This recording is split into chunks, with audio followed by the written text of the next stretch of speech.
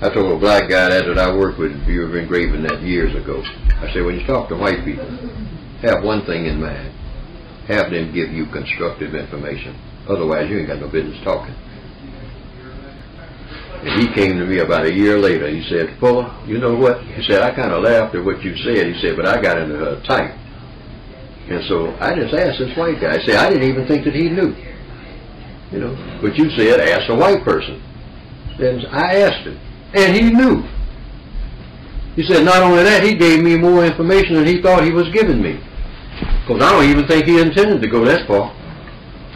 You know, but sometimes white people want to show how much they know. Right. So they give you extra information. This is a gold mine for black people. But how many black people do that? Black people get around white people and run their mouths, showing them how much they know.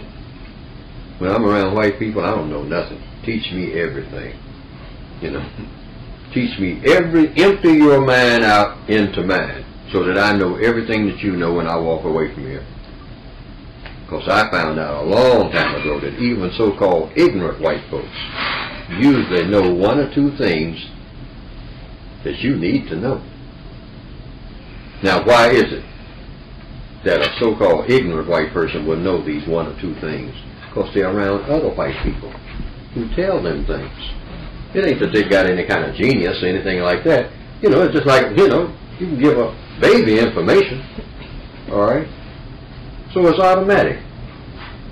But I don't know how, you know, I sometimes cringe at just watching black people interact with white people. They're sitting up running their mouths. Because we don't, you know, we haven't understood it, and so therefore we do not, we have rules for accommodating white people and white supremacy. That's what we're reared on. Yeah. Also, it's part of our training, too, because people have not seen an intelligent conversation, intelligent statements, questions about racism, just from a calm black person sitting in a chair, asking the question or talking about it. Usually, you know, C-SPAN will show the Black Panthers rally, you know, kill all white people. Yeah.